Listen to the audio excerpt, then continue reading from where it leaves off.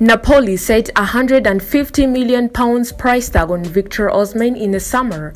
Graham Potter drops N'Golo Kante and Joao Felix contract situation at Chelsea, and what next if Chelsea miss the Champions League? Welcome back to Chelsea Online, where we bring you the latest news from the Blues camp. Make it a point to subscribe to keep updated. Chelsea are preparing for yet another busy summer transfer window under Todd Boehly after splashing £600 million on new signings in the last two transfer windows. Chelsea and Manchester United are both facing a huge transfer problem regarding the pursuit of Napoli star Victor Osimhen. The two Premier League giants are both interested in signing Osimhen in the summer transfer window and his stellar performances in Italy this season. The 24-year-old striker has scored 25 goals in just 29 appearances across all competitions in the 2022-2023 campaign so far. Osimhen's current deal with Napoli is set to expire in 2025, meaning the Italian outfit can demand a huge fee if a club pursues a deal for their star striker. Chelsea are in need for a centre forward this summer after having struggled for goals this season, scoring just 29 goals in 27 Premier League games.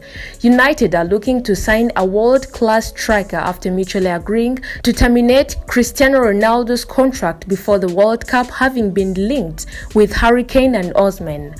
The Serie A side has slapped £150 million valuation on Osimhen in an effort to deter interest in his signature and keep hold of him for another season.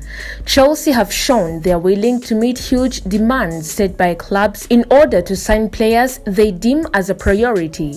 The Blues completed a £106 million deal to sign Enzo Fernandez from Benfica in the January transfer window and could be said to continue their spending by pursuing Osimhen. N'Golo Kante looks set to stay at Chelsea after agreeing a new 3-year contract with the club, having made just 2 appearances and none since August due to a persistent hamstring injury, though it is hoped he will be back on the pitch this month.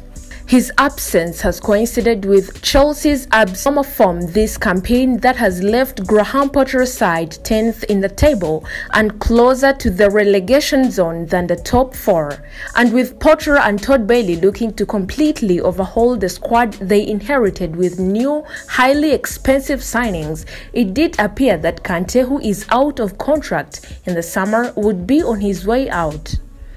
Chelsea have been in negotiations with the 31-year-old since January, and it is said that great progress was made in the talks over the last few weeks. Thank you for watching Chelsea Online. Subscribe to keep updated.